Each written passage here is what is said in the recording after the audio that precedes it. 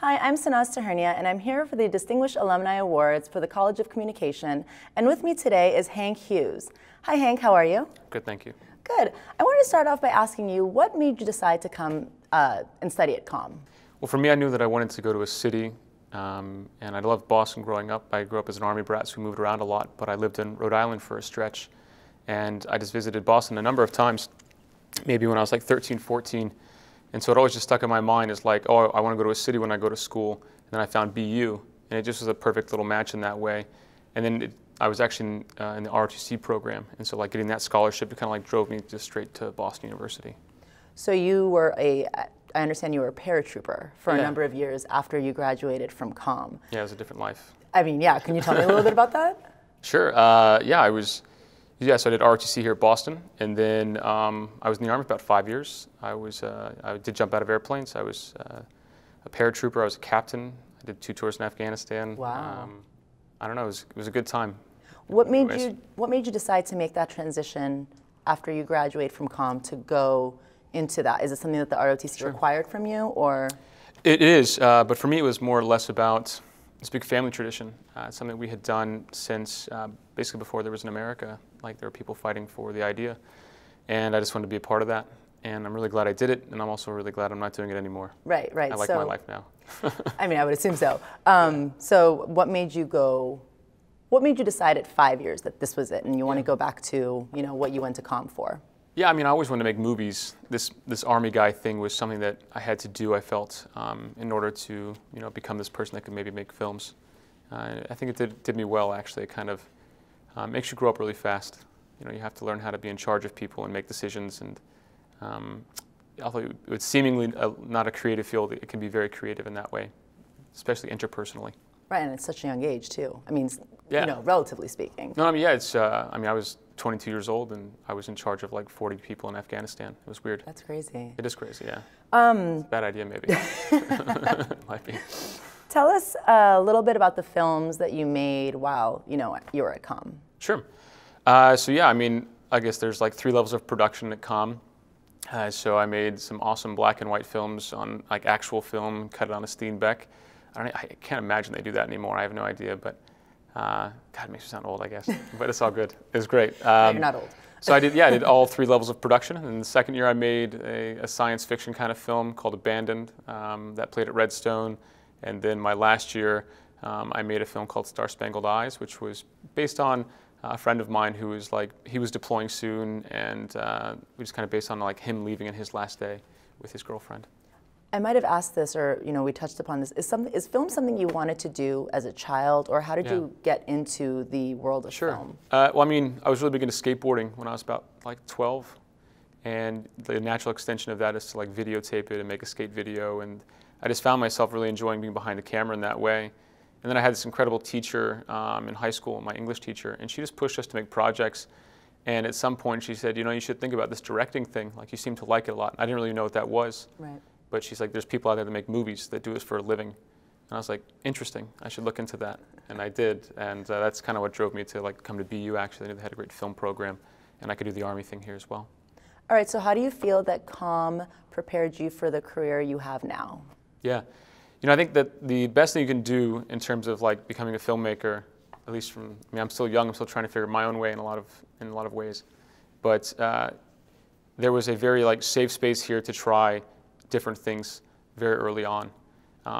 Once you leave that environment, it becomes about paying bills, and you become an entrepreneur. Right. And that's like fine. It's just that that's not what you expect when you get into it. And it's great because I think at the early stage you do need to have this kind of open, free space of like, just be creative and don't worry about that stuff for a little while, so you can shape this person or maybe this filmmaker you're going to become, and then you can figure out how to make that into an entrepreneurial endeavor, and not the other way around. Well, how is that transition for you? I mean, just the whole, they call it adulting now. Yeah, that safety zone is like kind of ripped out from under you. It hurts my stomach. It does. Adulting is, it's so funny you mentioned that, it's so true. I think that there's something to be said that I'm often more scared about thinking about paying bills and being a good husband and being a father than I was of like jumping out of airplanes and being in the Army and being deployed.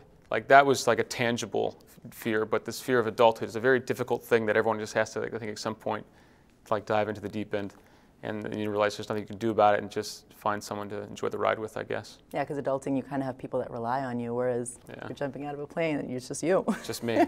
See what happens. So. As a director, you work with a variety of different people. Sure. What have you learned about leadership and teamwork that you can pass on to fellow alums that work in, all different kinds of industries? Absolutely. I think that when I was younger, I thought that leadership was about having all the answers, being able to answer all the questions that were brought to me. But really, leadership is about listening, because you're working with a collective of people, all of whom have, probably a lot of great ideas. Right. That they have different expertises that you don't have. And so as soon as I learned that it wasn't about always being right, but it was about figuring out who had the right answer at the right time and creating an environment that allowed for that sort of open communication, that's when I think it started to sing for me in terms of collectively working on something or collaborating and bringing everybody into the fold. And really my best work has come when I think you can get everyone to work together. And what kind of advice would you give? The film and television department, I work with a bunch of the students, and they're really good at what they do. What kind of advice would you give them, to follow your footsteps, to become a director, to go, behind the scenes and do, kind of do all of that? What would you say to them? Go see the world. Do something that's not film related. I would find something that you can make your own, have your own story. I think that's been very helpful for me, whether it's real or not. This whole other life that I led, it's although it has informed a lot of the ways I see the world or how I interact with other humans, but there's something that I got to step away from just looking at movies all the time and trying to make other movies that I could then pour into these very intimate life experiences that I had. And that doesn't mean you have to go join the army or whatever. You can do anything. You can just, do something else for a little while. But I would highly recommend putting yourself out there in a way that allows you to grow as a person. And you said that the life you lived kind of changed the way you live now. Is that okay? How so? How does that? I'm assuming you're talking about when you were in the army and stuff. Yeah.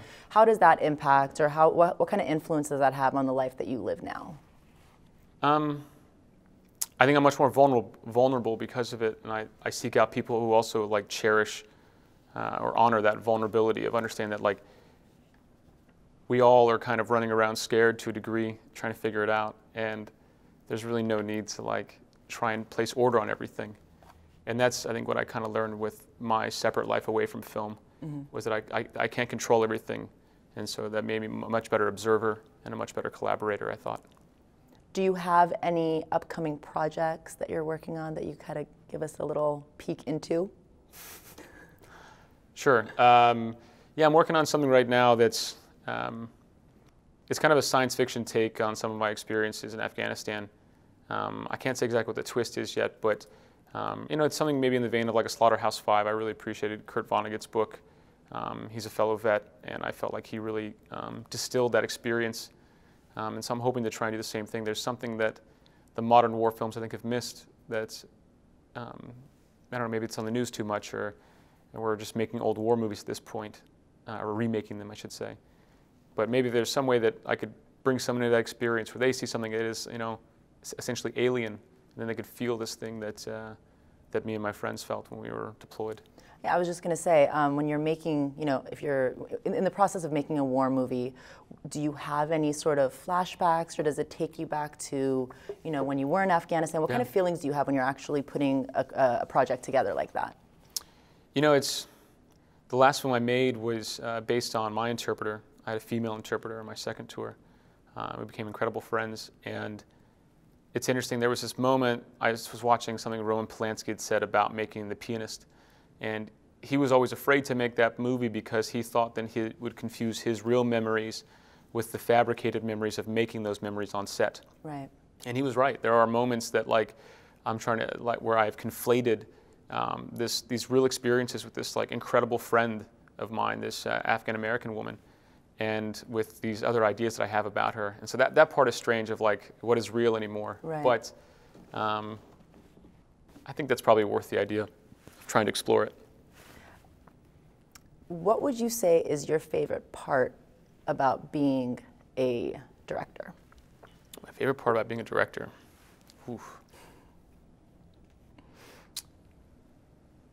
I think the best part is that you get to create something and you can say, this is what we've made, and we can share that with other people. A lot of other work, like my sister's a teacher, she's an incredible teacher. And the way that she, I think, cherishes her job is that connection with a child and like them growing together. And that's a really beautiful bond. You know, but she doesn't have this thing to like show everyone. It's like, I've only been able to peek into her world going into her classroom and seeing that. And it's a really wonderful thing to have something tangible and physical to share with other people. And it's really a benefit, I think, of this work. And if you were to go back to when you first entered comm and just kind of look at the path that you went on to, you know, present day, is there anything that you would have done differently? I probably would have been a better student. I did go to grad school, and I was a much better student in grad school because I realized how awesome education is. And that's like something you can't say when you're 18. You might feel it a little bit, but there's something that, like for me, I don't think I'd worked out who I was yet. And there was a lot of energy spent in other areas of my life that were not nearly as productive.